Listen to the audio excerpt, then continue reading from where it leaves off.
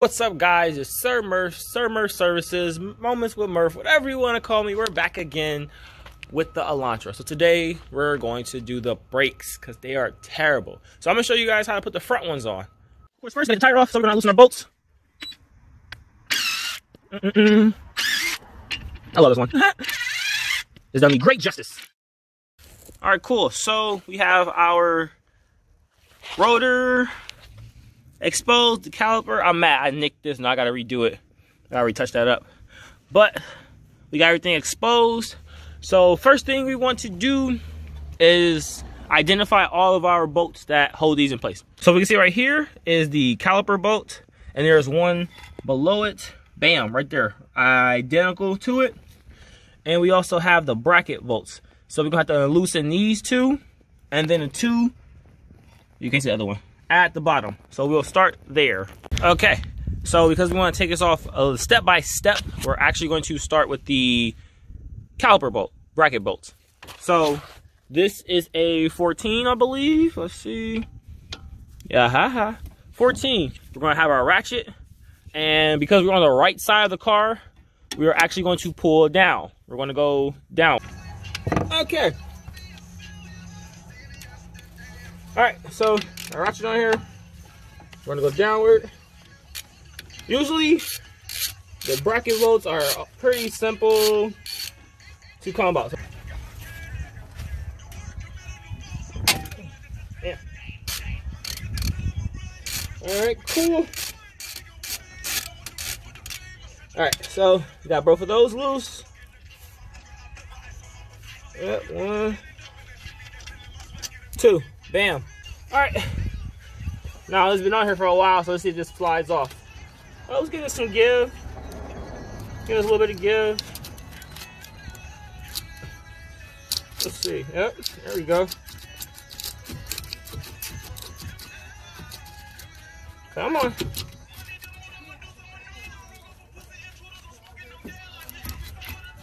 Okay, here we go. Let me set that up there for right now. All right, cool. I got a feeling that the caliper bolt is gonna be the one that's the hectic.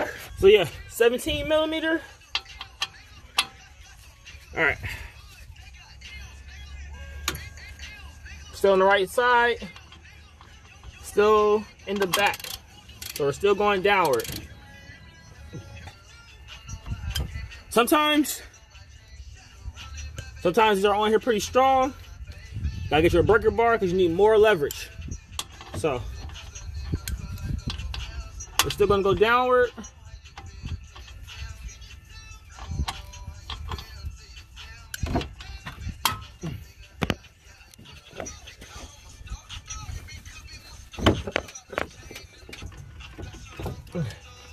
Yeah.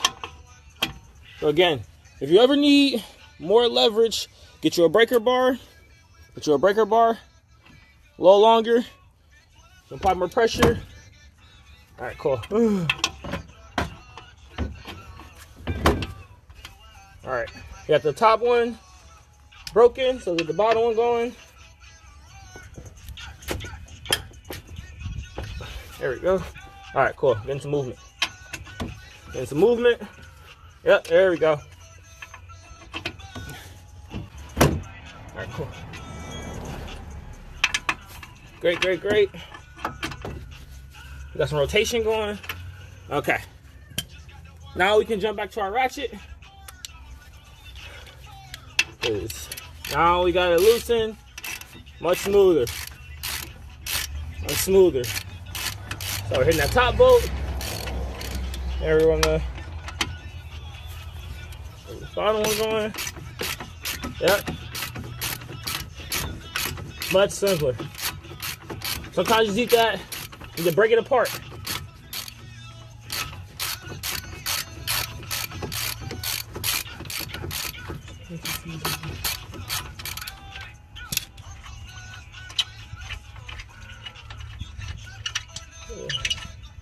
Cool.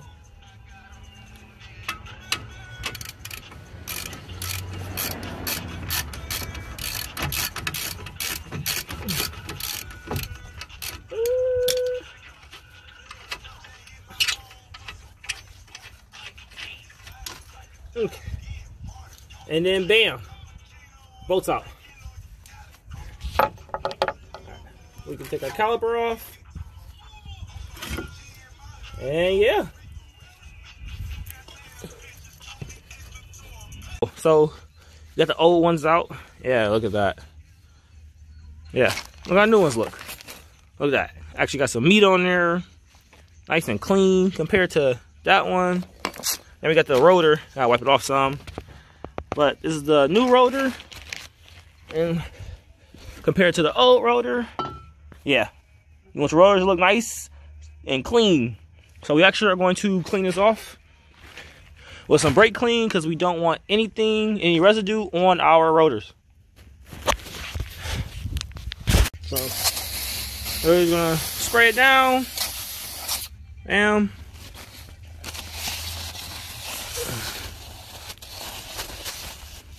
The good thing is the brake clean dries up anyways, but dang, it's hard to keep the camera in together. But wipe your rotor down. Better clean your rotor. Sometimes you have these screws in here, and sometimes they're a pain. Like these are probably going to strip, but you gotta remove these in order to take it out the rotor. All right, so good thing is we got the rotor screws out. So the rotor's a little stuck on there. So what you're gonna use, gonna get your good mallet, and you're gonna hit here on the outside, and then I turned the wheel, as you can see, so this way you can get behind here and be able to tap it off. Now, depending on how stuck it is, depending on how hard, you have to swing it. And this is what it looks like exposed. So then next, what you're gonna do, a lot of people have different ways of spreading the brake pad piston back, but what you're gonna do is take a brake pad, put it up against the piston. You're gonna use one of these handy little brake pad spreaders you can get from an auto parts store for like 10 bucks. And you're gonna make sure it's clamped in there, and you're just gonna basically continue to twist this. You're gonna keep twisting it. You need 2 hands for it, but you're gonna keep twisting this until the piston is all the way back into the caliper. And then, as you can see, after we pushed it in with the spreader and the brake pad, you want that piston to be up against the caliper. So you see how much it was sticking out beforehand and how much is compressed now. So I'm actually gonna clean this out a little bit and wipe it down because, yeah, it's nice and rusty. You see it's falling apart. So we're gonna clean this up a little bit, and then we're gonna get our brake pads in there. Okay, so what we're gonna do now is put the bracket back on. So we're actually gonna change these clips. They're pretty old. So this is what the old one looks like. Okay, and this is what the new one looks like. You see how it's much cleaner, shinier. Boom, old. So we're gonna change these out and put the bracket back onto the rotor. All right, you guys closer angle, can you hear the birds chirping? It's an early morning. So we're gonna put the bracket back in place first. I find this is the easiest way to get the brake pads in place. So we're gonna get the bolts back there. Oh wait, we're gonna get the bolts back in place here and down there. So I will show you guys how we're doing that.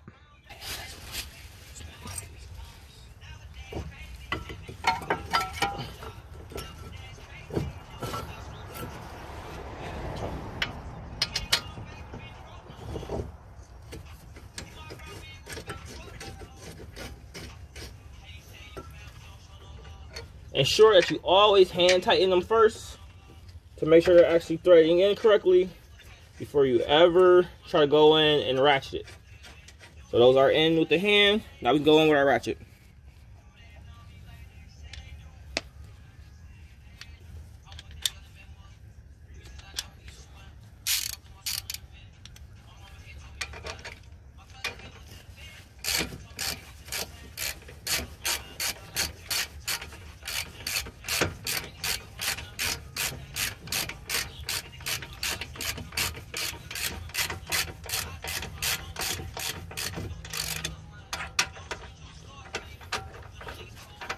You also don't want to tighten one side up too much until you get the other side completely in place.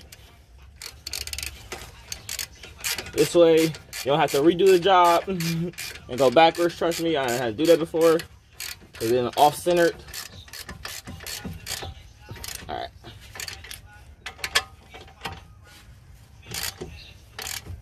Great. Don't over tighten it. Another quick tip, your guide pins. You see how this one is moving freely? That means this one's pretty good shape and is lube. But you see this one down here? Stuck. So that means there's no lube in here. But good thing too that we also have some guide pins just in case that did happen. So real simple to replace. You're really just gonna take this one out and put this right in this place with lubricant.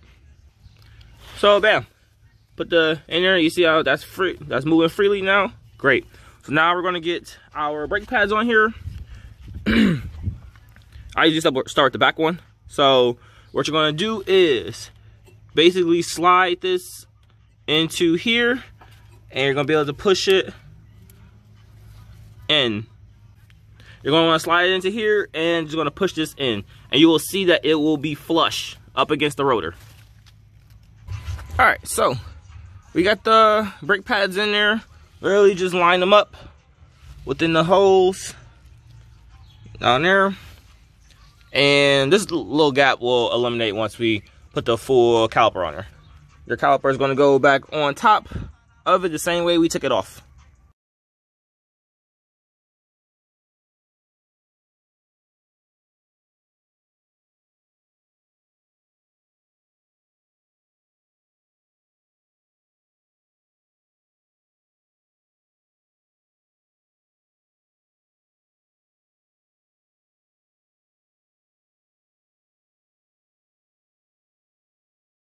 And we are straight. We got those tightened down at the bottom, have everything in place. So yeah, now we gotta put the tire on and we're good. Thank you guys for watching, and stay tuned because this guy, we have a lot of issues to cover. So stay tuned.